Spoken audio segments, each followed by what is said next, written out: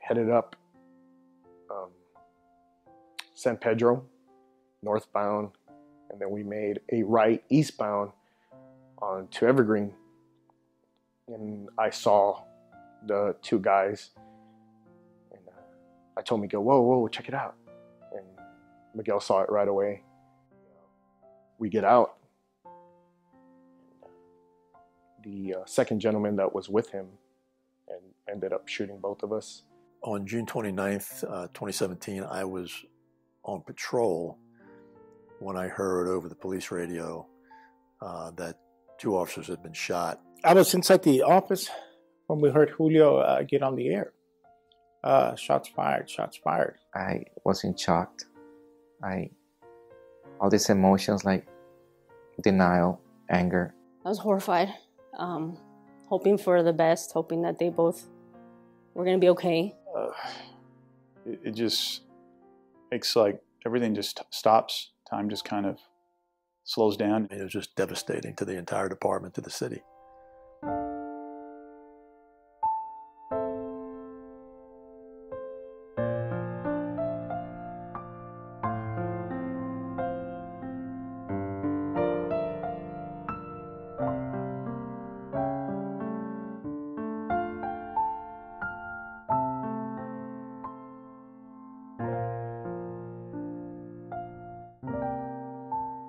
That just added to the devastation of that day, that it happened so close to Detective Marconi. You know, lightning doesn't strike twice in the same place, and for us on that day, it did. Our family's been through a lot this year, and we all miss him dearly, and it's we just, that's the way we honor him now. Just we think about him, we talk about him. He had a great personality. He was a friendly guy, easygoing, a good cop. He always sat in the same spot. He was always smiling and not really talking, because he was not a talker. He was everyone knew him, everyone loved him, but he was just always smiling. If you were having a bad day, he was a good guy to hang out with. He was like the person to hang out with, because he's going to lift you up. Quiet warrior. He was quiet, smart. He was the type of guy that he didn't say a whole lot, but when he did, it was either really, really funny or he was really serious and you paid attention to it. At roll call, he always shoot out those one-liners. If you ever been at our roll call, you understand somebody makes something and next thing somebody throws out a 1 or 2 liner. It pops up. And Miguel was good for that. I remember walking down the hall one day, coming to roll call, and I see Miguel coming in regular clothes. And I remember looking at my watch and thinking, he only has 5 minutes till roll call. And as we passed, he smiles, I smile. And I tell him, you're going to be late. And he says, no. And he smiled. And he kept going. And before the sergeants and lieutenant came in, he comes walking in, sits down, fully clothed in his uniform, ready to go. And I looked over at him, and he looked at me with a big smile. It was just, it was always that smile. He always had that smile. One night after our shift, we went to the locker room and I asked him, hey Mo, if I buy you lunch, man, can you please just show me some moves? He took me up in the offer, and so we started dancing side by side. And then he was in front of me and going through some steps. So I told him, hey bro, I need to get a feel for it. And he's like, what do you mean? Like, I want to partner up. So he hesitated, but he was like, oh, whatever. Because that's how Mo was. So we start partner dancing and waltzing, two-stepping, whatever it was called, through the locker room. And as we made our way to the front of the locker room, the door opens up, and a guy walks in, and he's like, oh, I'm sorry, did I interrupt something?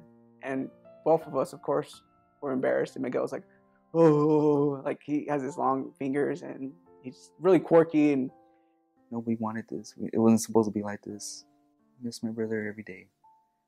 I go to work, I'm at work, I'm going home, I just think about him.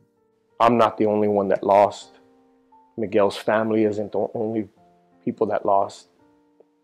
His outside family, his family in blue, his co-workers, the community lost. Not just a police officer, but a wonderful human being. On behalf of my family, myself, we appreciate everything tremendously. There's no words that can describe all the support, help, prayers. My sister wrote this. She wanted me to share it. Not a day goes by we don't remember Miguel.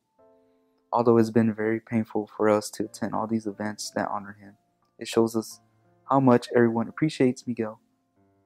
As the day gets closer to hitting a year and days get heavier and emotional, all we can do is talk about him and share stories with our families and friends. That's the way we honor him every day. This here is Miguel's honor chair.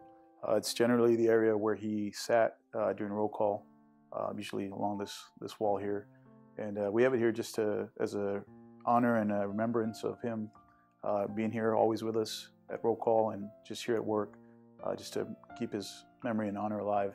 And that way we can see it every time we come in and just reminds us that we're always with him. I actually sit right here and I look to my right and I see his chair and his pictures. And I mean, for such a quiet guy, he touched a lot of lives. Miguel had something really amazing about him and something that I miss, that we all miss as a shift. He was such a good guy. He was a great cop. Good person, but a really, really great cop. Hardworking, dedicated to the job and to the citizens. And so it just, a piece of you is gone. To us, Miguel is always with us.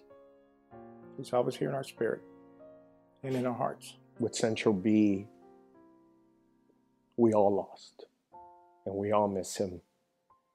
And we all knew him more than just badge 1603. We knew him as Miguel Moreno III, Mo. Every day we come to roll call, and there's no way we can forget, never. But, you know, we have his chair, and we have his badge, and it's all over.